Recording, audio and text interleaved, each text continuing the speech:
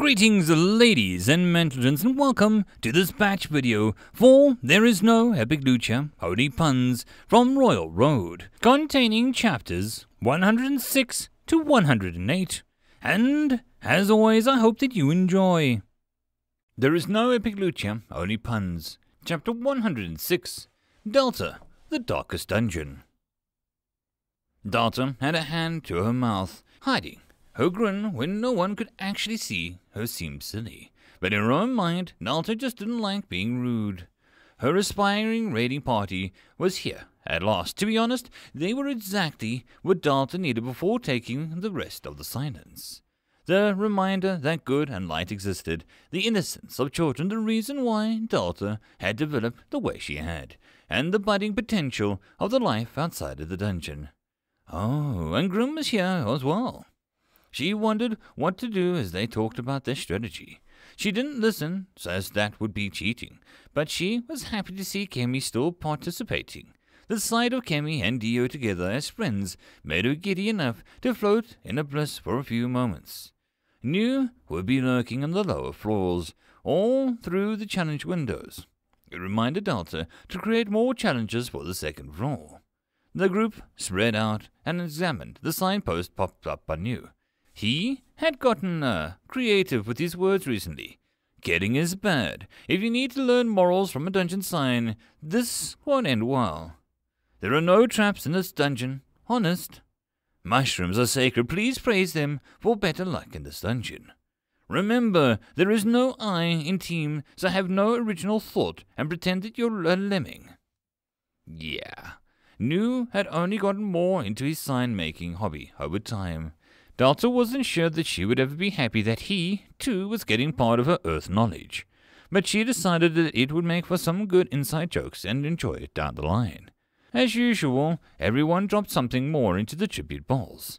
I drew you a picture of Rudy catching a dragon and then riding it right after its wing. It's called Harvey the Dragon, and Rudy loves him, Dio explained calmly as he placed the piece into the bowl. Delta was going to frame the damn thing above the bar. Kemi put in a few cupcakes. I bought these from the local cheese man. He's nice, and I think either his cheese may be reaching forbidden levels in the kingdom, or he may be a highly wanted criminal who traumatized the king, Kemi explained, sounding more faint as she went on. Grim snorted. Aldi is just a harmless guy. He made me cheesecake when I got the ups. Too focused on my training for my 10th birthday. Nice, but he always seemed like he was far away until recently. Grim said Kemi hummed as she thought about it. If this area was only just gotten mana back, powerful people would have faded to the shells of themselves faster than plain average folk. Haldi might have just been suffering from mana drain to keep the pressure off of everyone else and to give you kids enough to grow. She theorized as she smoothed down her cloudy robe. Haldi. Delta wondered if it was like Quiz and Dabbergast. Delta wouldn't mind meeting him at least. His cheese sounded magical. Kids, you're hardly more mature. You're hanging out with us, Grim reminded. Kemi blankly looked at the beaming Dio. Not of free will. I'm no hostage, but I'm too scared to leave in case I upset him, she mumbled. Lady, we're all here because of that. Except Poppy. I think she actually likes him, Grim admitted. Ammonster put in some holy water, Vass put in a vase, and Poppy finished by putting in a few old books. Grim eyed them for a few moments, sticking his tongue out, and Delta was surprised to see that it was a bright orange. She peered at it with a dungeon sight. Grim looked like mostly normal, except for the tongue, which became filled with orange mana mixed in with his own. Symbols impossible to see with the human eye danced across Grim's tongue, and Delta got a headache just from looking at it. She had no doubt that a notification would have appeared if Sis hadn't turned the menus off to prevent infection via little brother's spores. Delta had been a core long enough to guess that she lacked understanding or close enough bonds with Grim to fully understand the runes on his tongue. Oh no! What a shame, Grim is such a nice boy, Delta grunted out loud. At that time, Mushi appeared in the tunnel and pleased expression. Other guests, welcome, welcome. I see you are all eager to begin your harsh raid into the dungeons below. He rumbled as his moustache twitched. No one spoke, but Dio was nodding with excitement as Poppy repeated the words. It seemed that the boy had trouble reading Mushy's words without an actual mouth to read. That kinda sucked for Dio. Delta wanted to think of some way to help Mushy, noticed first. He began to move one hand in a series of rotations with subtle finger flicking. It was sign language, but some very mini version of it. Ah, right, the universal translator. If Dio had any signs with his parents, the dungeon would know it. Being a dungeon is kind of cheating in the most service-minded way possible, she mumbled. I wonder if we can communicate with the blind, deaf, and mute people with various mixes. Like if a blind, deaf, mute girl came in, would I just telepathically be connected to her, or would we soul speak? What are my limits? Delta said as she eyed her own hands. I can pun in any language, and I can feign ignorance. I must abuse this, she said seriously. Before we begin, some ground rules, and then we can be on our way, yes? Mushy looked around pleasantly. Mother would like you all to only take the first floor today, and only spend some time on the second floor to adjust to the manor, to make sure that there are no, incidents. Mushy eyed Grim, amused. Makes sense, even if I get sick if we go too deep too fast, Kemi said shyly. Delta wanted to pinch her cheeks at awe and cooing noises. Second rule, Mushy went on, ignoring the fuming Grim and smirking Ammonster. The bar is a rest zone and not a combat zone. Waddles' room is empty, for the moment, so you can also rest there if you wish. Mother would like to also say that my adorable little brother's room will also be a rest spot, but cannot be forced that one. I dare to say that it would be more healthy not to challenge Maestro. Mushy chuckled. Kemi turned her head.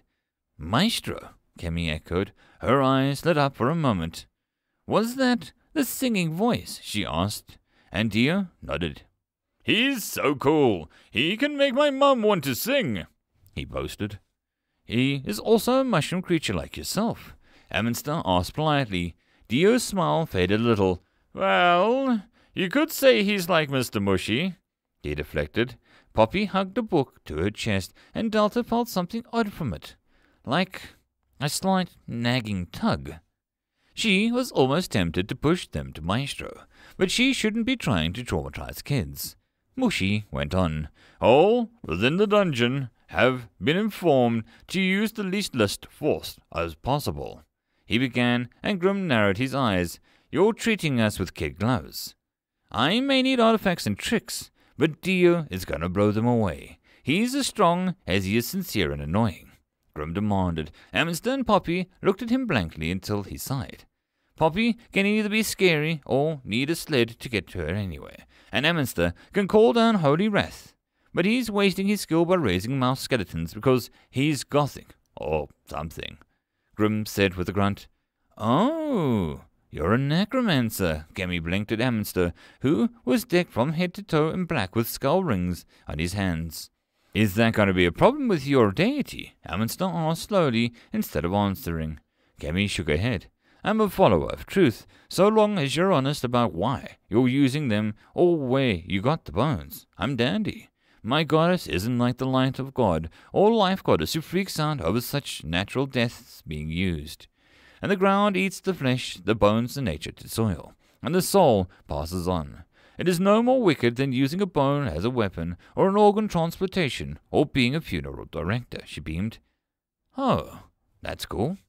I was sort of expecting a fight with the priests when they started coming. Ammonster went pink at Kemi's words. She nodded as if sympathizing. Many will try to demonize you, but all you need to do is state that your power is with the dead isn't even religious. It's just advanced calciomancy. Or, if it's religious, it's covered by the kingdom's Equal Worship Act of recent years, so long as the religion does not harm, devour, or enslave the living, or harm the soul in any way, then it's not to be persecuted, Kemi said with a smile. Oh, Dalton needed to show Ammonster the circus if he likes skeletons. Religious sounds fun, but I cannot join one, Bass said suddenly, as everyone looked at him. I have no soul, and make very poor follower, he said blandly. I will ask Delta if she can make you a soul. She makes everything in her home feel like a person, Dio said cheerfully. Delta added playing God and making soul to please Dio on her list of things to do. Indeed, Mother is quite talented at accidentally making wondrous things. You are free to fight at full power, but please do not kill where you can avoid it. We shall respawn, but it is unpleasant. For that matter, all contract monsters will stay out of the fight, as they are costly to resummon. Mushi went on. I'm not sure that I can fight you now that you've been so kind. Dungeons just sort of try to kill me, but this place is so nice. Kemi said suddenly. Mushi chuckled more and more. I am to be your, bench, so to speak. If someone is injured or needs help, I shall carry your belongings and yourselves to the rest spot for first aid and treatment. I will not help you or fight or complete the puzzles, however. He told her kindly. This seemed to relieve some of the tension in the room, but then Grim stepped up to the mushroom man. I remember you. You sold pots and looked different. Listen, Grim looked down, jaw twitching as he fought to keep speaking. I'm sorry. I tried to stab you and insulted your art. I treated you like a dumb animal and not a person. I was a bit of a Grim first-timer, he said, and slapped his mouth closed. Dio blinked and began to laugh with joy. Kemi was shocked at his words. Delta was bent over, slapping her knee. Grim first. She was howled at hoots and laughter. No, listen, that's my curse. It's really, how would you say it, a slip of the tongue. He protested and then looked furious at himself. Delta hooted even harder, despite the fact that she might have done this to Grim. She actually found it a hilarious form of punishment for the little brat. Mushi leaned down to put a hand on Grim's shoulder. I bear no ill will. I even found it very impressive on how far you managed to get with the cunning and skill, he praised. Grim took a long moment to answer. Well, of course, I didn't plan for nothing. I just am glad that someone can appreciate it. He shook off Mushi's hand briskly. I always appreciate your ambushes, Dio said, as he looked between Grim and Mushi. They never worked. You can't praise failure. Grim turned, waving his hands. I think that we should begin. Most of you have a curfew, and I'm supposed to be chaperoning. Kemi spoke. Mushi bowed slightly and gestured to the dark tunnel, where the glow of moss on the ceiling was barely illuminating the past. Dio, you're in front, Casters in the back, and Poppy at the rear. She can use her physical powers to act as a temp tank. Grim spoke, voice turning deadly serious. Dio looked at him for a long time, his usual smile missing. I, front DPS warrior, ready, and I will look for traps, Dio said with a serious nod. Grim stared at him for a long moment, and then gulped grimly. Thank you, DPS, he said, ever so quietly. Shame Delta had absolute hearing in a dungeon as she wanted. They then took the first steps forward into the dark tunnel. The court was eager. The new game had been suggested to them by the great webmother. The mock war. It was so exciting to turn the fancy web wigs and instead be dressed and run around in crafted hooded web cloaks and sharpened little rocks that they had convinced themselves were deadly assassin knives. The dungeon was also an exciting place, but the court was rarely so involved, given that they would attack and try to take down the invaders with their blunted weapons and light bites. It was something that they had to make plans for. The first important thing was their name. They couldn't be royal court of these uniforms. They had totally the wrong regalia for such a task. They were the shadows, the fangs of the night. They were the string that loosed the evil of the world, and no secrets could escape their 8 eyes. They were the fantastic agency of notorious grandiose spiders.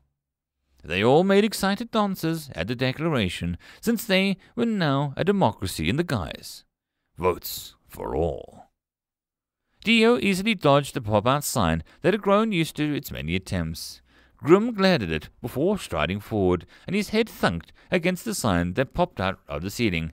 Confidence leads to arrogance, it read. Dio Light knew. He had a funny sense of humor. Turning the corner, with Grim waving his hands frantically in front of him to ward off any more funny signs. They came to an eerie sight of the room ahead of them, covered in lines of webs. The usual open passage was now a maze of sticky web once more. "Don't set it on fire," Kemi shouted in a hurried warning. Poppy eyed the passage. "Could make it easier if we were supposed to be trying." She looked at him a little more alive, but kept her voice blank. Amundsen frowned as he held a hand out. "I am getting something.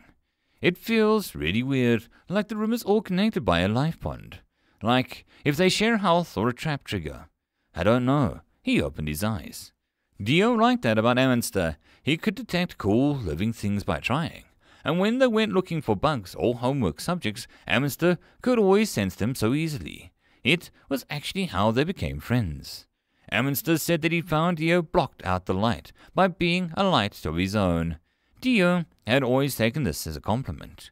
If you burn the spiders down, a boss emerges and it has a puppet-like powers over everyone. Kemi said to them. Amundsen nodded slowly. "Sounds close to what I felt. You fought against the boss?" The boy asked, looking at Kemi impressed. The girl went pink and fiddled with her earmuffs. "Not exactly. We got punished and moved on," she answered finally. Grim approached the hall and a blue box appeared. Dio smiled at it. It was so cool to see Delta's dungeon doing awesome things. It listed the No Touching the Web challenge. It was available, but if they wished for a legitimate challenge as requested, then to ignore the web challenge to try to conquer the room, as adventurers with a sword sized too big and a brain sized too small would do. "We'll cut the web from the front door, take down or deflect the threats, but don't rush in. Spiders are masters of their own domain," Grim said. Dio nodded while Kemi just gave him an odd look. "You know that I'm an adventurer, right?" she reminded. Grim actually did wince a little, but he swung his sword down onto the first layer of webs. Some snapped, some frayed, some clung to the sword, but the entire room vibrated like a fantastical piece of music. The room-sized harp. They waited for Amundsen to peer in.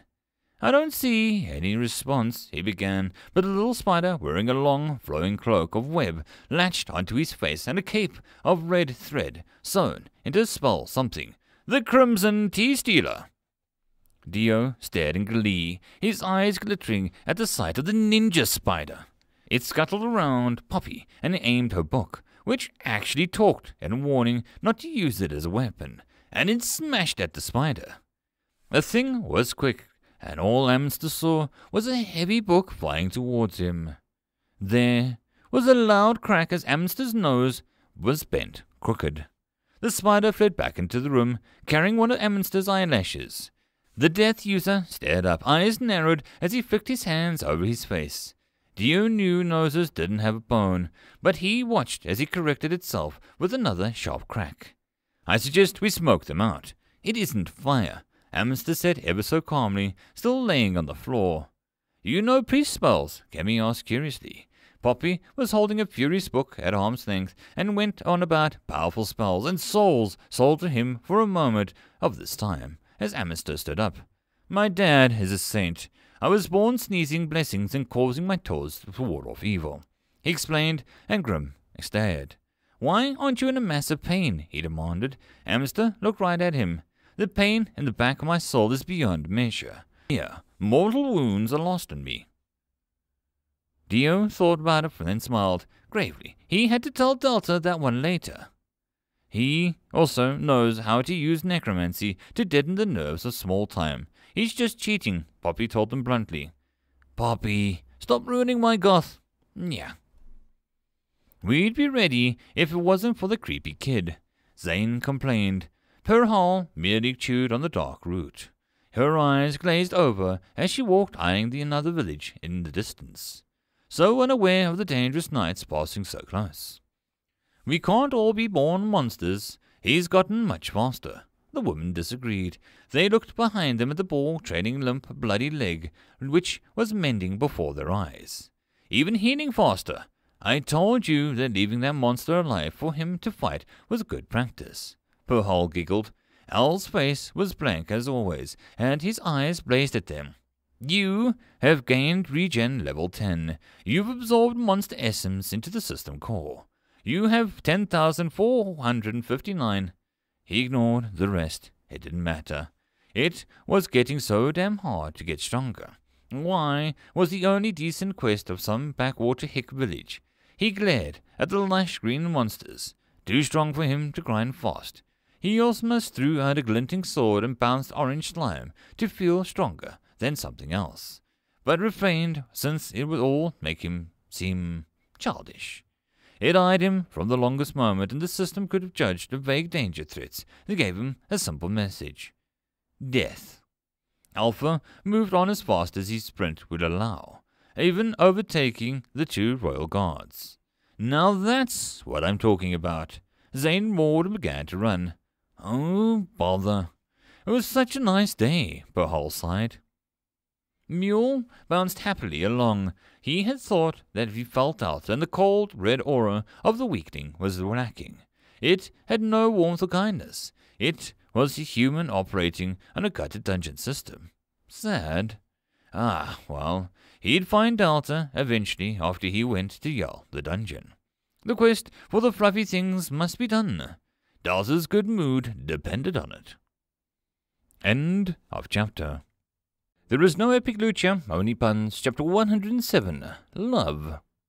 Troublesome invaders. The mighty, godlike core knew she would have to make sure that these mortal children learned the meaning of fear and darkness. Her monsters stood steady, fierce and focused only on the destruction. Her deadly traps had been so hidden that even the core knew that she would struggle to find them. Her obstacles so designed to crush all hopes and dreams. This dungeon was deserving of the fearsome reputation that it had gained. Soul Taker, Light Taker, the true evil made solid, making unending of full madness. This dungeon was known far and wide as a really nice dungeon, Dio said, as he prepared for the second assault. Delta blew out a sigh before she chuckled. Yeah, she was no good at the whole raw, hear Delta raw crap. The group watched as Amundster clapped his hands on little 5-mile skeletons and flowed from the sleeve to rush into the room. Instantly, 2 of them were tackled by hood-wearing spiders. Go, Grim said, and Kemi tapped Dio once, infusing him with a glowing order. Truth will set you free, she declared. I like all the colors. Pie is delicious. All days are equally good, as long as you're having fun, Dio said, as he ran, and the webs tried to catch him, but the glow pulsed as Dio kept chanting. The thread simply slid off of his form and fell to the floor, uselessly. Delta stared. Fudge! Kemi working on Dio made her truth powers 2 up.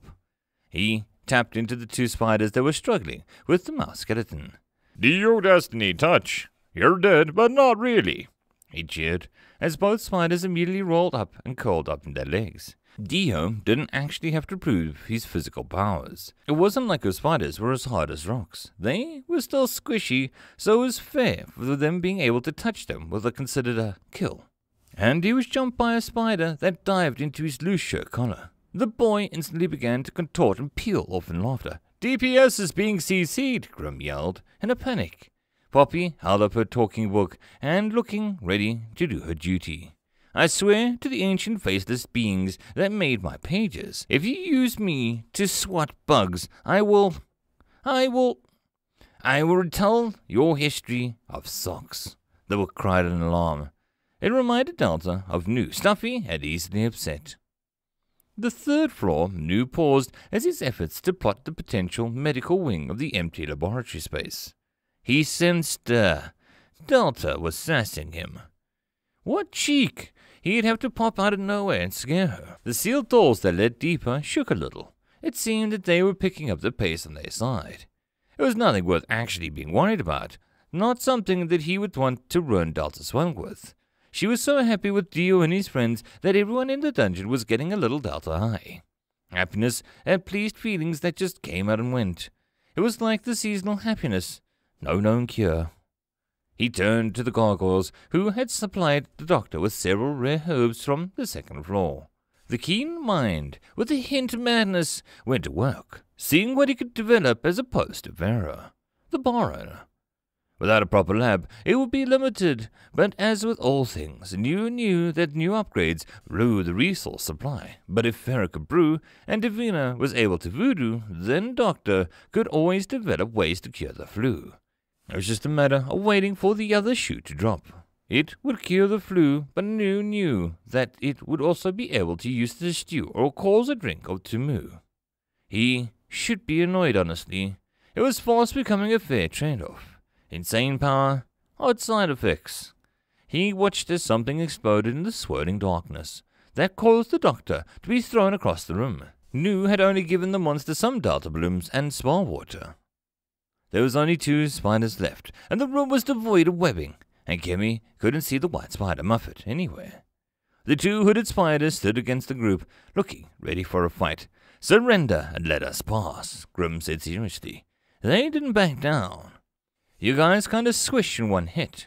Dio sat on one side of you, and that was it," Amundsen pointed out. Dio was looking distraught that Kemi had to hold him close with one arm.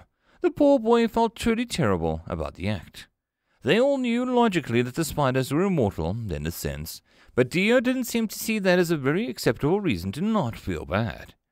"Your powers alone are too weak," Grim almost cackled. The boy was getting some serious enjoyment out of this revenge. Kemi could almost feel the walls of Delta glaring down at the boy. She hadn't known the dungeon was even able to dislike someone. The spiders shared a look before they hopped back in to gain some space. Kemi stared, not sure what they were planning to do. Were they going to end themselves and bring Miss Muffet? Kemi hoped not. They were rather cute with their hoods, and it seemed a shame that they would vanish, even if Miss Muffet was sweet and gave Kemi her earmuffs. Both spiders raised a single leg in the opposite directions, facing them with steely eyes. They moved in a slight dance towards each other, their legs moving overhead. "What are they doing?" Grim said, voice almost afraid. The spiders were within touching distance, and they snapped their 2 legs back out before they had the tips meet each other in perfect mirror of each other. There was a brief pause before the spider on the left hopped, flipping and landing upside down on the other, both spiders interlocking 2 legs with each other. The new combo had legs in every direction. The spiders pushed off of the ground with enough force to rocket to the ceiling, but with their new form, it didn't have much turn to catch themselves. They landed with a perfect crouch before pushing off again in an angled direction. Kemi turned to follow, but barely caught a blur as it rocketed off again. She spun and lost sight of the spiders. Grim gave a startled scream as he was shot past multiple times. A cocoon of webs rapidly forming around him. Poppy reached out with a clawed hand and looked like it belonged in the deep purple-scaled creature. Grim fell, freed. The spider combo flew towards her, and she opened a book in a flash, her eyes glowing under the hood. The spiders, unable to stop the trajectory, landed in the middle of the book. "Don't you dare!" There was a crunch. The webs on the ceiling fluttered, and Kemi looked up slowly. "She's here," she whispered in the sudden silence. "Not even a special deal. My Rudy was right to call on me." The tall man mused. His body was so thin and the suit looked literally sharp. His head was covered in a large mess of curly black hair. His speech was muffled by a dazzling pink scarf that hid most of his face. He completed the ensemble with the pitch-black sunglasses that were designed for creatures with eyes much bigger than a person of Happy's size should be wearing. He leaned in as his gloved hands together to peer at the items. Hob thought he was a bit weird for a human, but then again, the man was a skeleton pretending to be a human, so maybe Hob didn't know what was weird for this town. "Why are you scaly?" Gob peered. Happy laughed loudly. "Oh no, my spinach-colored friends, I am very happy, a business manager of several notable companies." He promised and a twig went astray, but Happy fixed it. Not breathing?" Gob pushed. "I am holding my breath in excitement." No eyes behind glasses. "They're off busy looking for some good deals." "No skin? Losing money is no skin off my nose." "No nose," Hobbs stated with hands up in the air. Happy thought about it. "Sticking it where it didn't belong has gotten me into trouble before, so I had to let it go." He admitted cheerfully. "Oh, Oh, that made sense. Gob guessed that the man knew what he was doing then. Glad to see that his suit is still sharp, even after all your jokes aren't. The man sniffed as they appeared next to him. Ah, Smalls, your clothes always make me feel like I'm in the life of the party, he said, shaking the man's hand. The well-dressed man glared. Goblins, don't be fooled. This person has developed many successful businesses. He funds and is the owner of most adventurer branches, funds many top-notch parties, runs a catering company for vampires, ents, and bandits, and was the tri-founder of the Fair Play before he sold his shares. Smalls crossed his arms. Hob didn't know any of those words, but it seemed very impressive. Happy shrugged. I have a taste for making something out of the bare-bones idea. Call it an itch I love to scratch. The man's voice turned almost husky. Yes, yes. You funded kings and owned seas. Bravo.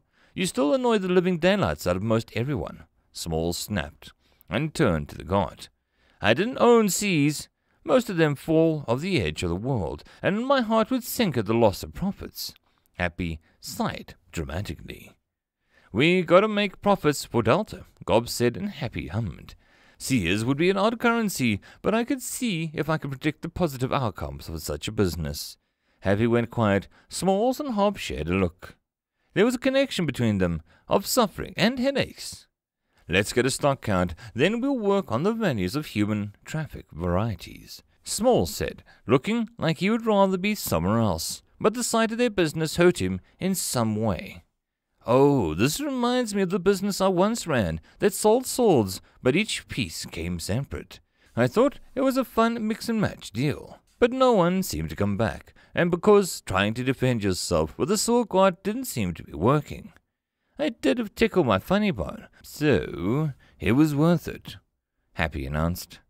Hob had no idea how this non-skitty man was so good at making money. It seemed to waste it on amusement. Wouldn't he need lots of money or treasures to waste if he could do that? Was Muffet too much for the first room?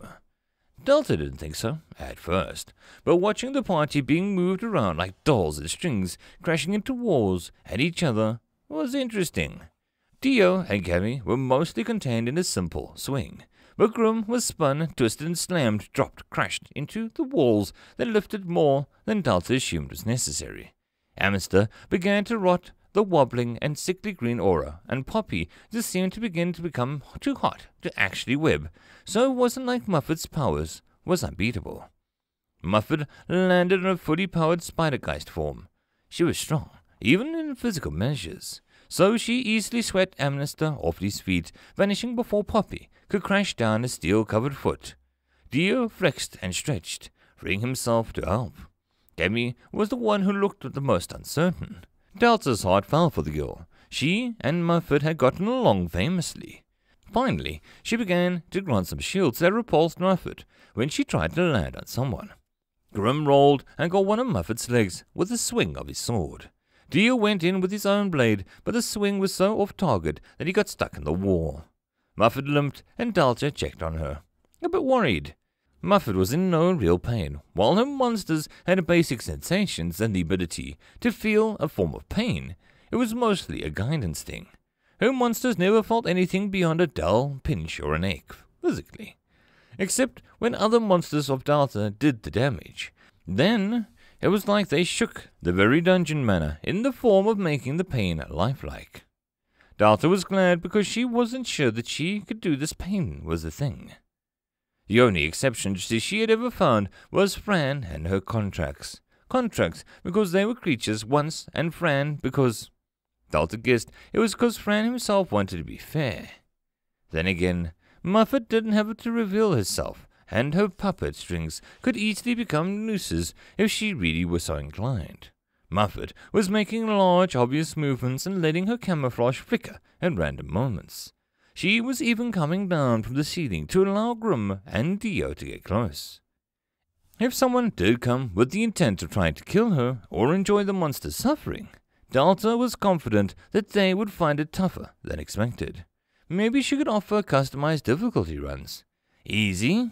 No side bonuses and minor threat, normal, random chance of some events and room guardians, even if they don't go all out. Then hard. Delta tried not to think about hard. What Muffet was doing, Delta didn't have to tell her to do. She was slowly making Kemi keep up with her webs and slight leg scratches that she inflicted on the others. A few times she made a charge at Kemi, and the girl was slowly becoming more likely to strike back or use a barrier than bounced Muffet back. Delta pretended not to notice that Muffet dramatically rolled when she bounced off Kemi, as if showing the others that Kemi's power was stronger than it seemed. Muffet shouldn't be playing favorites, but Delta wasn't going to stop her. It would be so hypocritical of her. Eventually, Muffet went down, letting Dio's blade sink in, making her form explode into orange mana. The orange dust began to swirl, and Delta raised an eyebrow, as she felt Muffet's loose soul weaving the mana together in her own. A single item fell after Muffet was done. A web cloak that was human-sized. On the back it said, "I beat Muffet and all I got was this cloak." There was a beat. "There's loot in this dungeon," Kemi said, confused. "I thought it was only puns," Grim muttered, and he looked utterly confused. "I don't even get the joke," he yelled with his own tongue. "We should go alphabetically in order so that we can get a fair turn and won't fight. Unless it's something really important. Then you can see the need vote." Dio beamed at his group. "Screw fair. I got dice and whoever rolls the highest gets it," Grim sniffed. But he put into his pockets and rolled them, and froze mid-air. Even Delta was surprised. Kemi's eyes glowed. "Faulty dice is dishonest," she said, and Grim blinked. "They're my ancestors' lucky dice. I always won with them." He trailed off and then went red. "Oh, okay. Those are getting burned," he sighed. Delta felt bad. Kemi smiled softly. "Don't worry. Mighty Dungeon Delta, we request a fair and just dice," she called. Delta looked at her in utter bafflement. Kemi, I'm not sure what you..." she began, and then began to feel like something was stuck in her nose. The dungeon shook, just a little. An orange mana circled in the room, rapidly forming into an object. Delta sneezed, and there was a flash. "That's not dice," Amundsen pointed out, and the floating screen with all their names. The word flashed. Combat rating. Kemi began to grow in a soft golden bar, which outpaced the rest. Dio was red, Amundsen was a pale green, and Poppy was purple. Grim was an orangey brown. Grim's bar was the smallest. Another word appeared, teamwork. Kemi's rose higher, as did Dio. More words flashed and Delta stared.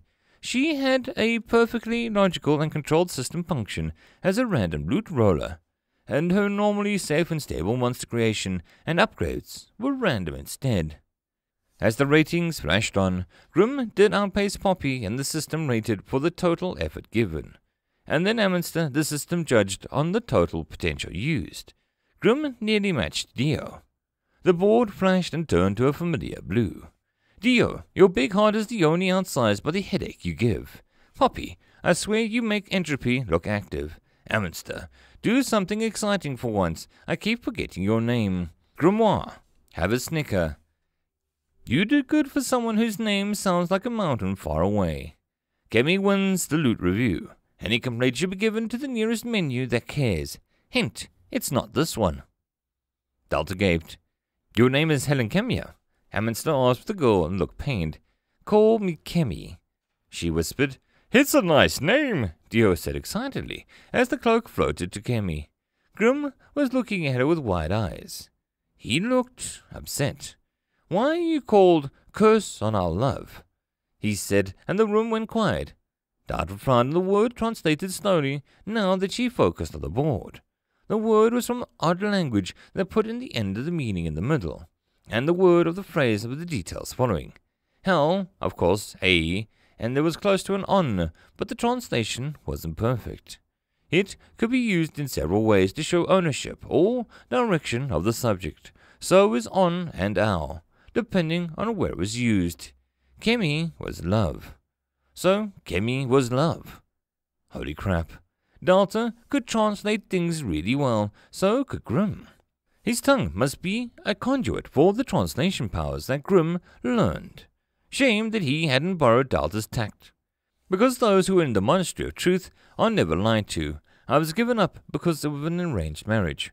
My birth parents needed to present a firstborn male to command the family line. Without one, they would be seen as shameful. I was shameful. So they named me in the ancient tongue of the Truth God and left me for their worshippers. There was nothing more to it, but having been named, the followers of my home could never lie to me and say that it wasn't my name. They didn't mean to be cruel, hence why they called me Kemi, she said quietly. What? Why is that so important? Amista blinked, and Dalta listened. It's like you and your dad. Strong blood carries on power. Those who are powerful or gifted parents often produce stronger children. A daughter meant that I'd be married off, and they would lose me to another family, or maybe a small connection, or a piece of land. Not worth it when the dungeons are the most fertile way of making money, Kemi explained as she wrapped her cloak around herself. The thing was flowing with her white cloud robe. Powerful people, children, passing on strength. Oh God, Dalta understood. These families were trying to grow their spores by breeding with other strong people, the thing that the siblings were trying to fix.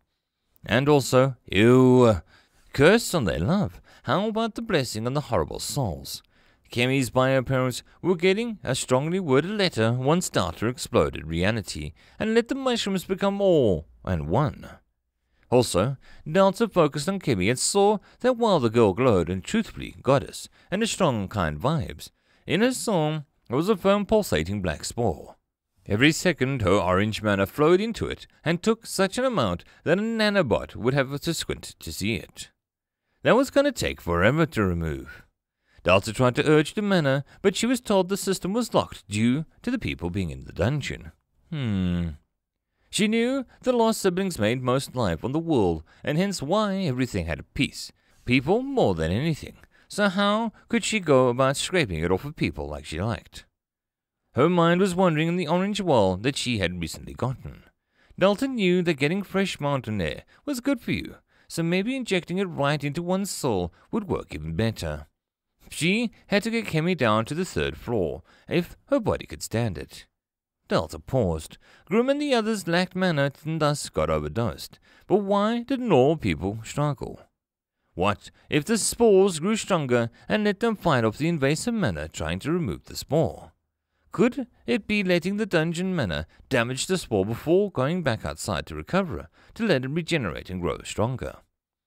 Was that why dungeons developed?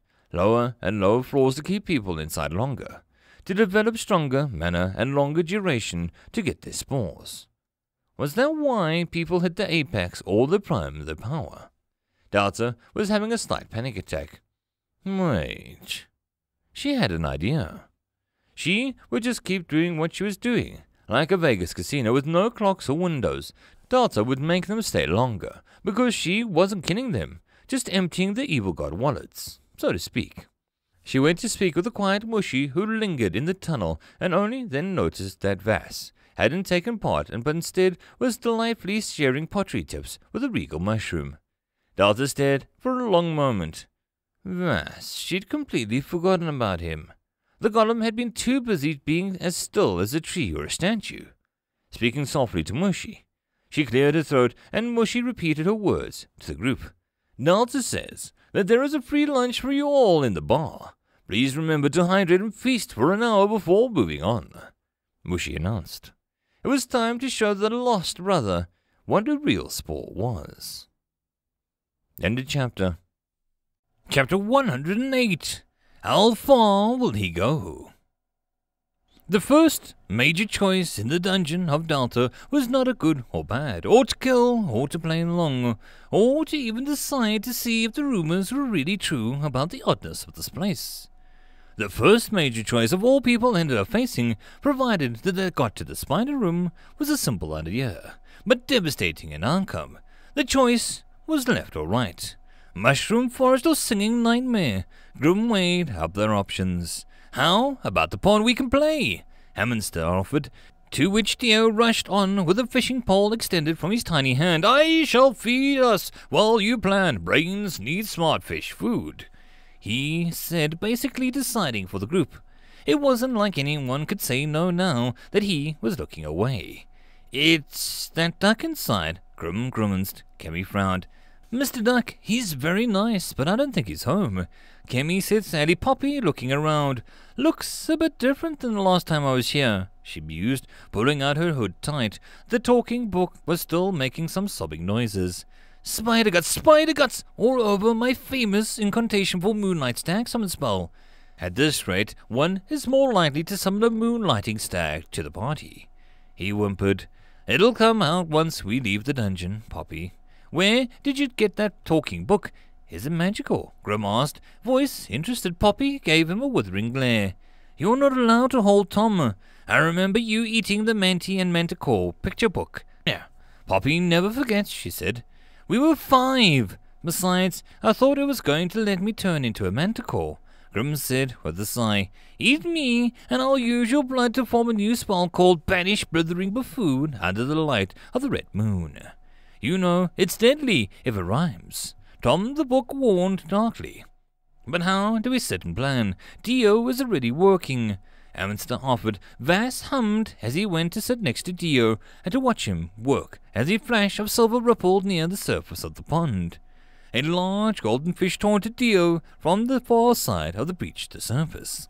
Dio gave a large yank and a large rock flew out of the pond, landing behind him. Dio just cast the line again cheerfully. "I'll get you," he laughed at the teasing fish, who seemed to be excited as Dio at the prospect of fishing.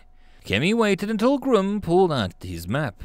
"Very good detail. You have a hand for cartography," she said, impressed at the detail and the notes made by Grim. The boy just blinked, looking confused. "It's just a basic map with ideas and potential areas for change. Most maps are good for dungeons, but Delta's dungeon changes in ways I'm not sure anyone can predict. The spiders have 5 to 8 gimmicks alone for the first room. That's insane," Grim shrugged. "You haven't met the dungeon map makers. Fair play enchant their maps to auto-feed information back to the key map. And so, if people discover new areas, it's really forcibly given to the company. By the time people have enough confidence to make their own, and any lucky hidden rooms found by the greenhorns are taken away. Unofficial makers sell portions for single-form maps that have expiry seals. Some are downright basic unless you pay a premium for a map that shows traps and secret passages. This is all even if the makers put enough effort into more than just squiggles. If people come here, don't be afraid to market your skills. Even I can see that your drawings are really good, and they take notes are very easy to understand." Kemi smiled. Grim still looked baffled. "Why would I force people to pay to look at my maps? Sure, for Delta it's fine, but any other dungeon is dangerous. I could just be sending people to die, because I tried to make a few coins by haggling and showing them where the traps are." "Dungeons are stupidly dangerous," Grim protested. Outraged, he huffed once. "It's not what adventuring is about. It's rare items and glory. I can't do that if my maps are soaked in blood," he said with a mutter. He shot Dio, looked at the boy, still having his back turned to them. "That's not what we promised, and I don't want to betray promises. Now, do we want to try the secret passage facing the demon mouse, or do you want to go into the forest via the mudroom?" he said, his tone making sure that the subject was changed. There was a pause before they all began to blot.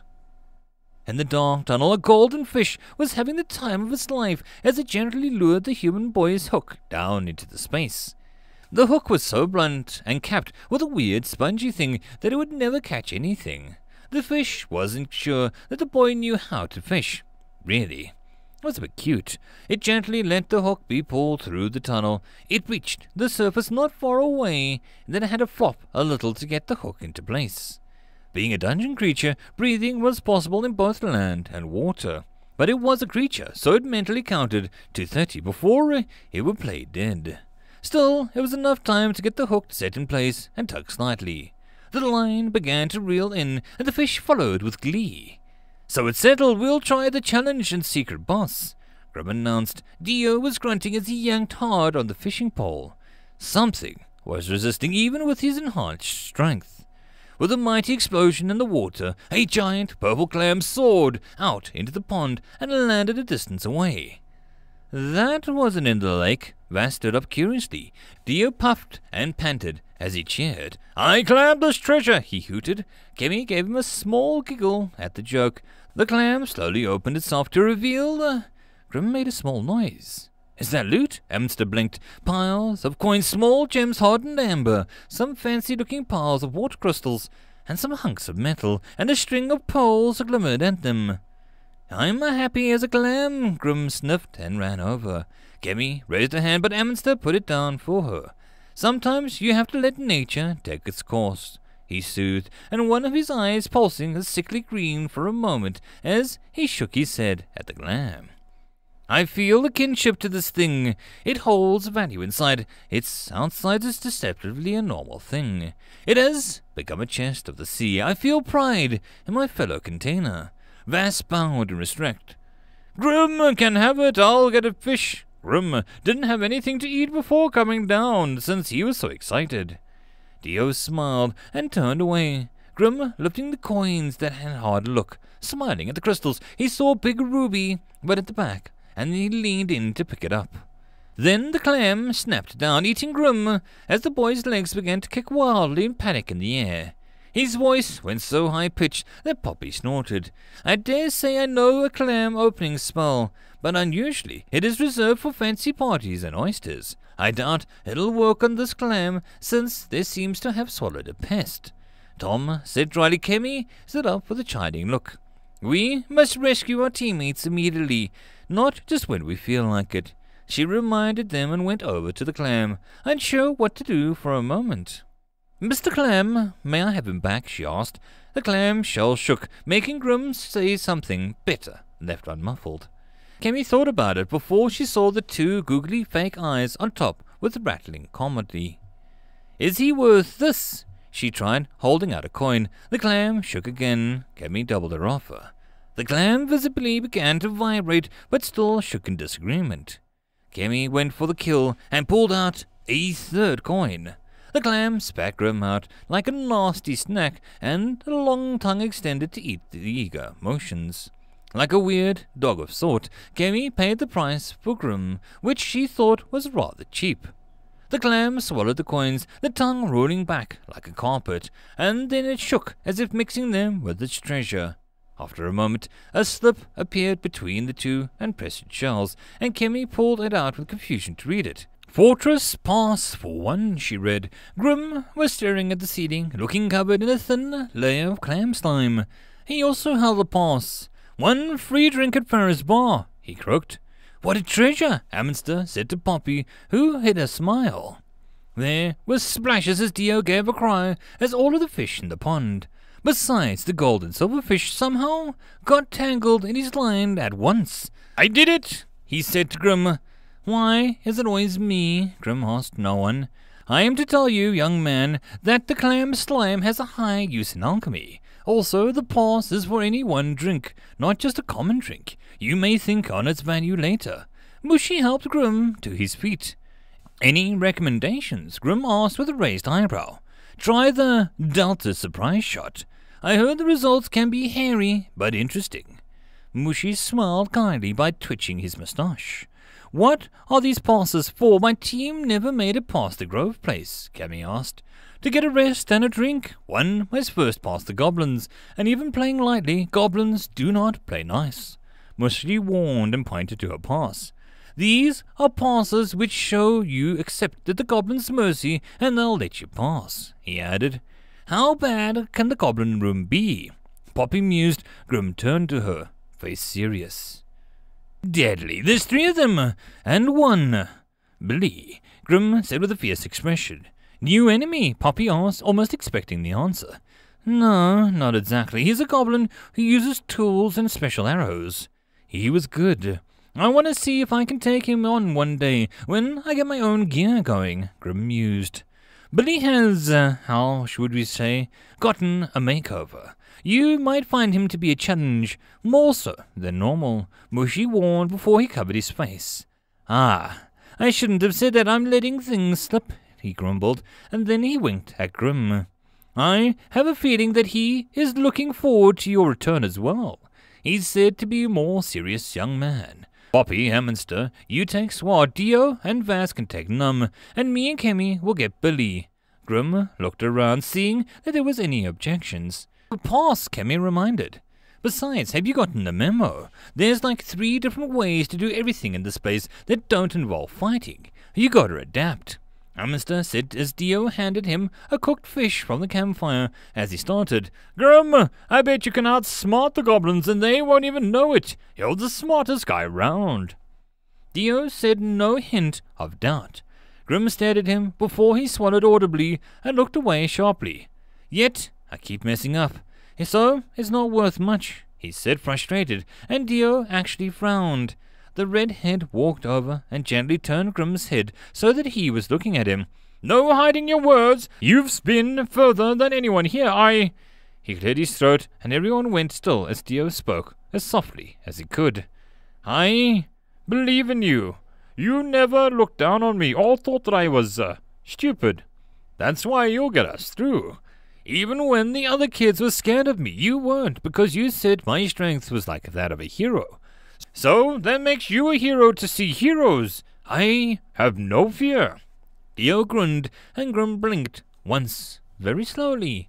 You almost went 10 seconds without yelling. I guess if you can do that, then I can get us through this dungeon, Grim snorted, and gently pushed Dio's hand off of his shoulder. Stop touching me. You got fish slime on your hands and I'm already clammy. He huffed and he eyed the fish. Bah, dumb fish, he grumbled.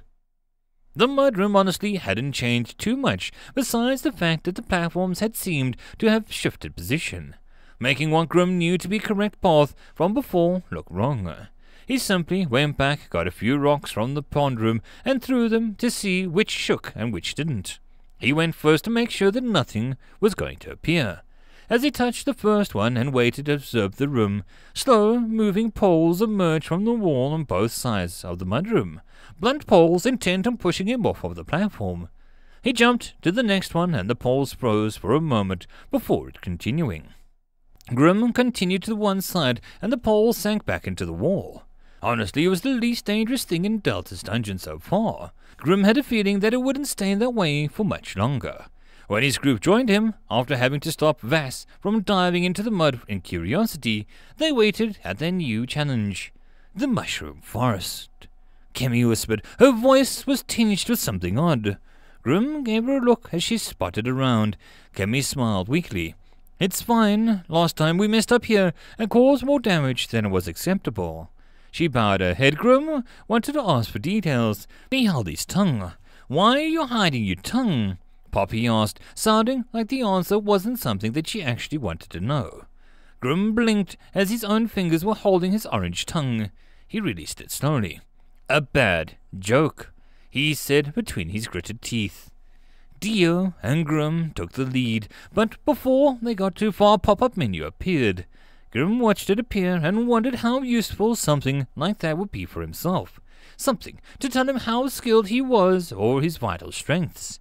It would be like a secretary on magic steroids. Hello, ducklings! The screen was dark blue and it wasn't static. It moved slightly side to side. Didn't some of the challenge boxes act oddly last time? Grim struggled to remember thematically. Hello! Dio said back calmly. Kemi bowed as Poppy merely nodded. Amster didn't move as Vass was hugging some large mushroom stalk. Tom, the weirdo book, began to flap.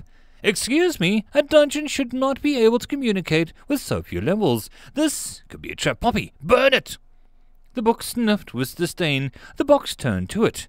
A talking book is even weirder. Do not throw stones in your glass manner. Besides, you know nothing about this dungeon or Delta. A shame. I would love to learn what you do know, but I fear that we really don't accept junk tributes if it can be helped. Grim held back his comment, enjoying the sound of the rude book spluttering at the offended manner. How dare you, you insolent piece of programming! I know things that would make your snooty little screen corners curl. A shabby thing like you could never hold up to my paper. Mana screens, pah! Nothing will replace the power of paper. Tom shot back.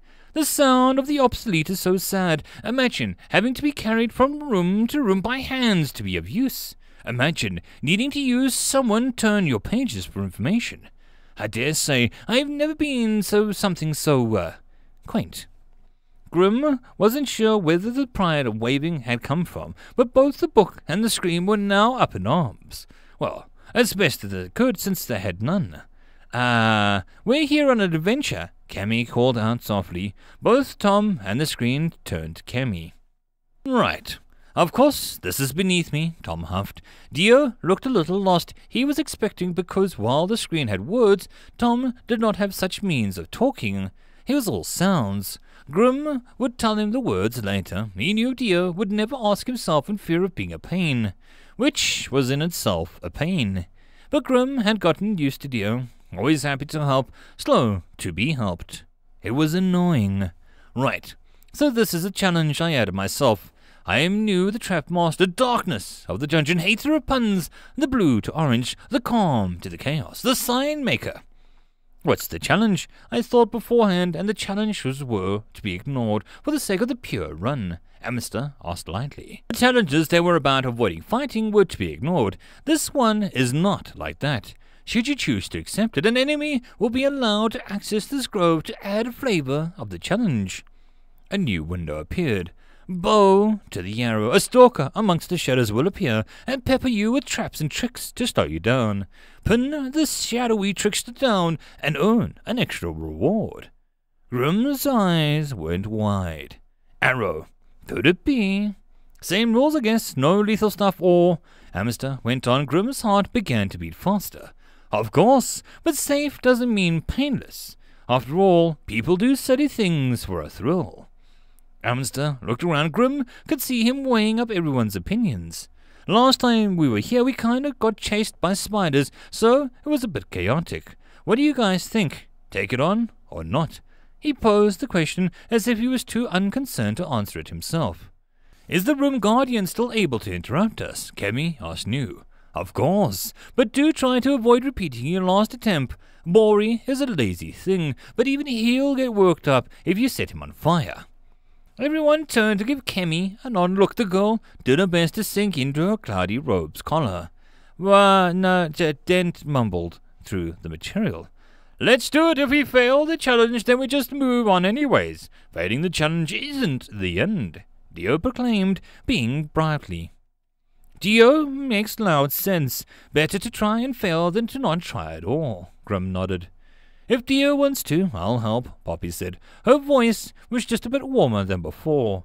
Grim would have used her crush on Dio to rope her in more groups, but honestly, blackmail didn't make success in a team. It made Grim end up in some trap where he was defenseless. Bribery, never blackmail, that was Grim's motto. I'll help, I'm here to give support, Kemi agreed. Vass looked over.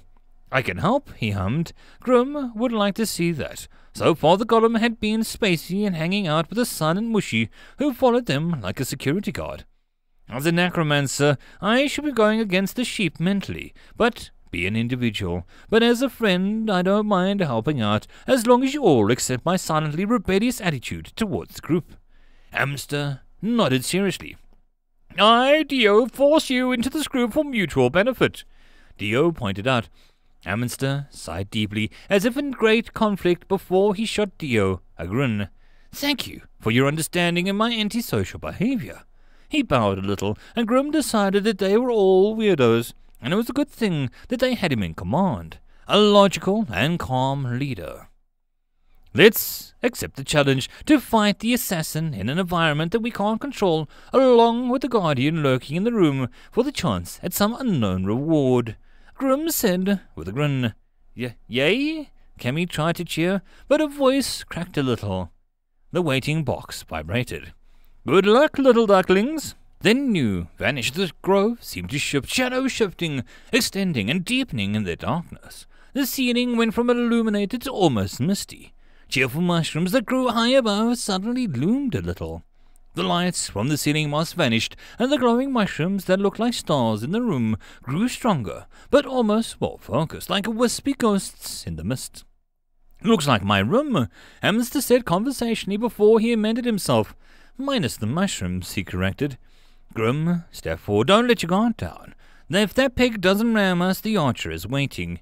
Dio, front and center. You slow down or distract where you can. Hamster and Kemi back him up with buffs and control spells. Poppy, if I draw fire, we'll lure him within range so that you can take them down. Abandon the plan if one side is overwhelming, or we simply begin to lose. Delta gave us this chance so that we better act like it is a proper skirmish within the rules. It is better to run away and try again than to die for nothing." Grim drew a dagger from his side. "So serious?" Hamster grinned before wiggling his hands. From some pouches around his belt, white dust flowed around Grim until it formed a rough white armor. Grim touched the heart and horns as it settled on his head. "Is this?" He hesitated. "It's dust mixed with chalk. Dead skin is dead." Hamster shrugged, already turning to cast the same spell on Dio. "How are you controlling chalk?" Kemi blinked. Hamster gave her a smile. "What's chalk made of?" "I'll just give you a hint. It's similar to bone." He hummed, and Grim had to admit that he hadn't thought Hamster was so crafty. "Skeletons, zombies, and all that rot." He pinched himself for the bad pun. He expected, but dead skin and chalk. That was impressive. "Anything else you want to surprise us with?" Kemi inquired. Vass tilted his head as he listened. "I've never had to sweep my room," Hamster said slowly. "He can heal bone breaks and some flesh wounds if he wants," Poppy said, bored. "I won't stand for much rude accusations thrown at me with vile arts. I would never heal." The necromancer promised, but then hesitated. "But do tell me if you hurt yourself," he added quickly. Grim snorted and stepped into the line with Dio as they faced the misty grove. His dagger flashed as Dio readied his sword. He briefly felt the support near behind him. "The truth will protect us and free us," Kemi said, her hands glowing. Poppy let Tom float in the air as her hands slowly extended into claws. "I guess I can try a little," she stated. Hamster chuckled, and it sounded darker than usual. "I'd love to see how my arts measure up to the dungeon like this," he said lightly. "Let's have fun," Dio ordered without looking back, missing the total vibe going on. Grim shook his head. "Let's go get some epic loot," he told the group, taking a step forward. Mila, Holly, and Pick stood before the gate of durance that led inland. "Well, isn't this lovely?" Pick grunted at the sight of the three figures approaching as the last of the sun rays finally vanished. He raised his hand in time to stop a blade that seemed to almost blur into existence. Pick eyed it with annoyance. The mad-eyed loon holding it leaned in. "So it's true, the boogeymen live." Zane grinned with glee. Pick leaned down and snapped the blade in two with a single snap of his teeth. He crunched as the royal knight backed off a step, discarding the sword without a look. "Tastes like crap. Standards have really gone down in the last few years over there, huh?" Pick said between bites of grinding metal that sparked and crunched. The other two walked calmly up and Holdy spat on the ground. "Well, if it isn't something that stinks worse than the foulest mold cheese." He grunted to Mila, who twirled an arrow without taking her beautiful eyes off of Pearl. The jolly, plump-looking knight who eyed them with what could be seen as kindness, but with enough idea of who she was that they saw it for what it really was. Excitement, bloodlust. Mila, Darknessbane, holding the vial and Pick the Devourer. "I can't believe we get such a warm welcome." The woman giggled. "Give me a minute and I'll get my ex-husband here. I'm sure he knows some warm places that you belong in," Mila said coolly. Pearl frowned and made a show of counting slowly. "Oh, speaking of exes, 1 little criminal, 2 little criminals, and 3 little criminals. I swear there used to be more of you," Pearl said in a mock confusion. The woman grinned as Mila appeared at her neck, with a wicked dagger drawn. "Say his name. Just say it, and I'll cut you and your cowardly king down into chunks for my daughter to use as fish bait. Do carry on. Pearl the glutton, Pearl the cannibal, Pearl the world eater, Pearl the pig." Mila pushed the knife, and Pohol's kindly manner vanished, and something closer to leering wolf eye appeared. My apologies, I did not intend to insult the dead. Pohol smiled. Mila turned her knife and vanished. The last one was looking at them with slightly wide eyes. Haldy eyed him. "Who's the green sprout?" he asked, not bothering to show off his stuff. He saw how neither Pohol or Zane looked directly at him. "Al, introduce yourself," Pohol said like a patient mother. "I'm Alpha. I'm the apprentice to Pohol," he said blandly, and his brown hair looked average and brown eyes struggled to meet Haldy's own. "A good lad. I thought that I would bring him along here to remind him of the scary things in the world that can still eat him." Pohol licked his lips. "I'm surprised you haven't. Did you find an orphanage on the road to act as a snack?" Mila asked, bored. Then Mila's smile turned wicked like a dagger. "Oh, I forgot the king's little pets aren't allowed to break the law. Tut tut. That's too bad. You must just be dying to take a bite out of something." Mila shrugged her one shoulder. "The things people do because they can't read the fine print." She smiled at Pick, who grinned back. Zane and Pohol narrowed their eyes, but before they could respond a feeling of intense pressure settled on them all. The earth groaned, the trees and plants began to twist in anger. Birds began to troll in fury, rats appeared with rage in their features, and the insects by dozens followed their hiding spots. Mila turned to see Holly Dabbergast walking down the street, her usual motherly aura replaced by a sickly green glow. Utter hatred and blackness filled her eyes. Pohol's features went sour for the first time. "So, this is where she went," she sighed. Black brambles rose up and began to cover Pohol's legs, wicked thorns digging deep, but not breaking skin despite their effort. Pohol put on the most pleasant smile that she could manage. "Hello, Holly. I haven't seen you since I ate your family and home." Pohol waved cheerfully. A large dragon made of wood and snarling roots covered the thorns and broke through the ground and swallowed Pohol whole. The child was nearly swallowed, but Haldy had him by his side within a second, the cheese double torn to pieces by the switch. The dragon was alone and serpentine, lithe and growing a great tree. Zane yawned and walked past. "I'm going for a drink," he said casually, ignoring the scene. Haldy frowned, since he didn't even bother taking Al.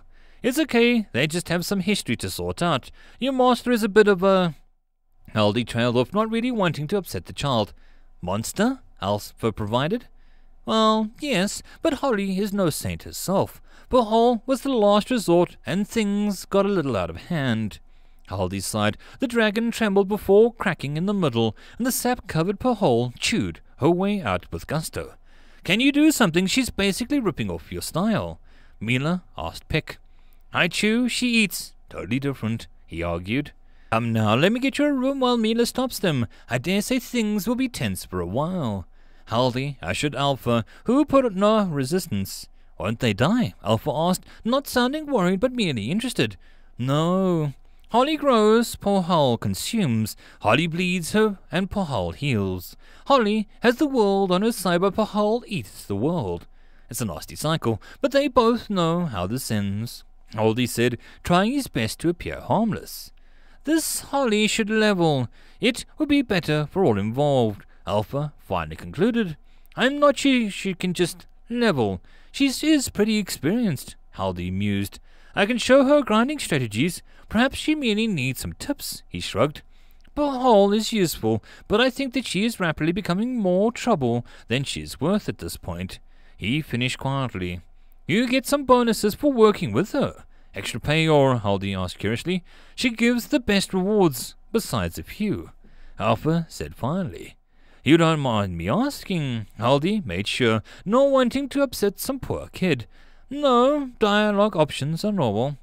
"As a faction opposed to Pohol, you wish to gouge my affection rating with her. I can tell you that it is business relationships of using and being used. I'm open to better offers if I find some," Alpha stated plainly. Haldy's eyed the kid for a moment. "You're too serious. Loosen up and have some fun. Come on, I'll show you around. Maybe you can find some better offers. No one deserves Pohol," he said kindly, and Alpha eyed him dubiously. "What do you want?" he asked, and Haldy blinked. Nothing. You're new, a decent kid so far, and eager to get away from Perhol. Let me show you around to save you time, he said again. Alpha stopped. You must want something in return. Ask, and I will do it, Alpha said, and Hardy itched his nose. Eat this cheese and tour with me, he tried, and Alpha actually furrowed his brow. You cannot reward me and then reward me again. I need a task that you need doing, and I'll do it for a reward, he explained to Hardy. I just want to help, kid, Hardy promised. Everyone wants something. It is the nature of people. Everyone wants something from me, Alpha said with an absolute conviction in his voice. Why can't people want to help you? Hardy tried, and Alpha looked around as if trying to pull an answer from the air. I can't allow people to go with me or help me. I go wherever I'm told. These places are not safe, and even if you are, Hardy the Vile, I must grow on my own strength, or I'm pointless. So give me a task, or at least direct me to someone who will. Alpha asked again. That's sad, kid. Who told you that? Hardy frowned seriously. I am Alpha. I am the first stage. I am the practice run. I have to keep being useful. It's just how I work. Alpha shrugged and turned to look for people. Alpha looked at a certain space, fingers touching something before he pulled his fingers back. Visit each public building in Durance and report me to their names, Hardy said quietly, and the boy sagged with relief. Thank you. The pair set off again with the giant wooden dragon exploded from some four-armed purple-skinned warrior doing her best to devour it. Sis rubbed her face as best she could. She leaned back in her chair with the 4 screens hovering before her. 2 were yellowish, showing middling progress. The 4th was blazing green with full stream mode. Delta was always working hard. The first screen was red. She eyed the pings and messages left in Alpha's inbox. It was reaching truly obscene numbers. The boy was simply not opening letters that she sent. At first, she thought that he was ignoring Sis, but she had been the box open and the boy staring at them as if they appeared. She was worried. Alpha was afraid of them from the potential of something Sis would say. It was bizarre. He opened EXP notifications and similar prompts, but direct input was skipped. Alpha's menus was a bog-standard interface with information giver. Nothing like new. Hardly anything was like new. But from the signs that she got from data, Sis peeked up to try to figure out what was wrong. Sis was beginning to think that Alpha was thinking Sis would fire him. It was so weird, and without the direct contact, Sis couldn't force the 4 to obey the force of them to listen. She herself had programmed the system to avoid that. Sis was the same now, but all it took was 1 day of impatience, and Sis might try to direct things herself, and the slope would only end up in sadness. That was not how this project was about. It let Sis be the conundrum since Bro was set to not updating the 4 about each other. Brother really set himself apart on the stubborn path. So Sis knew that he would never tell one of them about the rest. Brother was respectful of the rules like that. She never felt so useless. Sis would never want Alpha to fear them. Sis had only tried her best to make them safe and ready. But to think that she caused such a terror in one of her charges. Sis felt like a failure. Wow, you're dramatic, New said in the sat nearby in the blue-hued human form. He looked closer at the late teens at the childish form from before. So Alpha's kind of blocking you and you're not allowed to tell Delta. Neat. New smiled. Sis froze.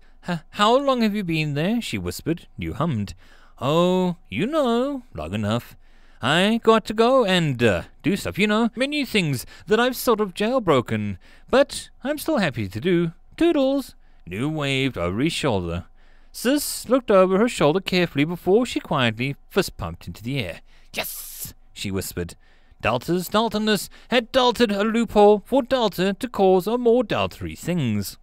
Sis was so shocked. Surely she had no idea when a being entered her dimension, let alone hear her thoughts and worries. Sis was so shocked.